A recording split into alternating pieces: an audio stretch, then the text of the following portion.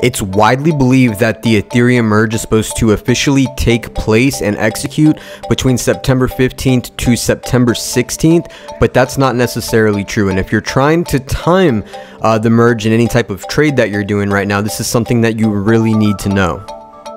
So this right here is a chart basically laying out the entire workings of the Ethereum merge from proof of work to proof of stake. As you see here, the things that we've had already start to happen, you know, the upgrades on August 10th and everything before that. Now, what a lot of people don't realize is that the proof of work and proof of stake consensus are basically going to be running parallel, and all it's waiting for is the Bellatrix upgrade, which is going to happen on September 6th. Once that Bellatrix upgrade actually happens, all it's waiting for at that point is for a total difficulty value of that much right there, all them zeros and stuff to come up, which that's just going to be based off, you know, a certain amount of transactions to eventually get to that difficulty level from the mining.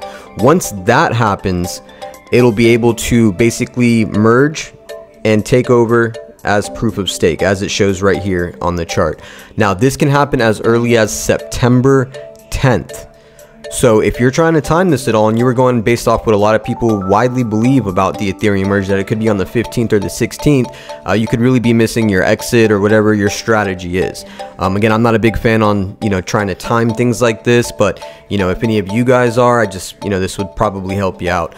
Again, you know, I think it's going to probably go down after the merge. Again, that's just my opinion, because it's not going to create this magical coin that a lot of people think it is. Again, this merge isn't going to be making it cheaper, and it's not making it faster. Now, those things could happen later on with help of, like, you know, layer 2 scaling solutions like Polygon. That would be the way that those things would happen, but it's just basically going from proof of work to proof of stake. Now, everybody give me a like and a follow. It's always appreciated. Always posting this good type of stuff going on in the crypto space. Let me know in the comments what you guys think as well. Everybody hodl strong.